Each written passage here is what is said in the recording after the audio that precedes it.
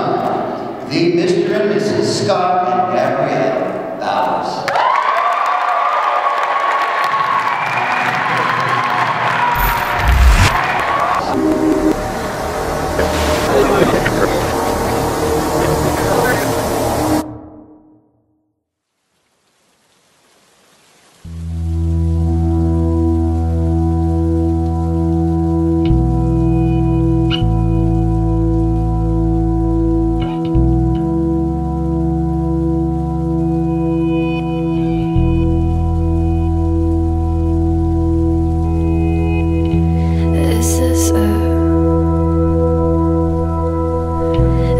So simple, my God.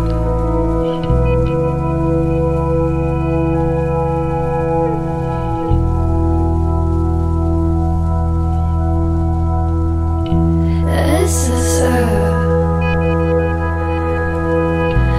it so simple, my God?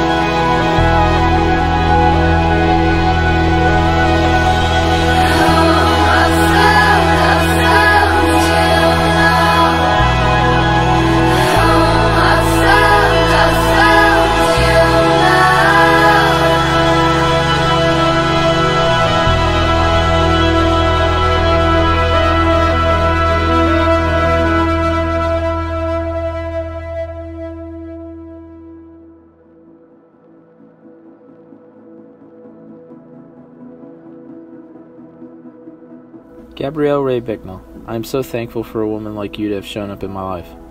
I am overwhelmed with joy and praise that God has presented me with such a beautiful gift. You are truly the best thing that has ever happened to me. My days are full of color and joy. My heart is full and is content. My life is not the same, nor will it ever be with you in it. Sitting here thinking that I get to marry a woman who is so sacrificial and loving brings tears of joy. How does someone love me so much through all my flaws? How does someone look past my faults and choose me through it all? I will never fully understand your love for me. It is a representation of God's love for me and for us. Scott Andrew Bowers. The past 3.5 years with you have been the best few years of my life. There are so many fond memories that I have with you that will stay with me forever.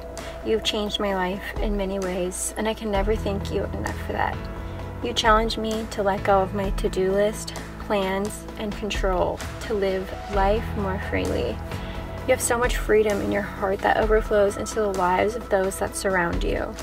I promise to love you all of my days until our days come to an end and Jesus takes us to our final home. I promise to love without limits, to sacrifice anything that stands between us. I promise to never stop valuing you and always trying to give you what you are worth, which is more than I can truly ever give, but I will endlessly seek to do that. I promise you that Jesus will be glorified through this relationship and will always be the rock upon which we stand. I promise to choose you above myself, even when my selfishness is consuming me. I promise to stick together through any trials that may come our way. I promise to remain strong when you are weak and need support. I promise to come to you when I'm struggling. I vow to be open communicator and express my feelings, even when I'm hurt and want to pull away.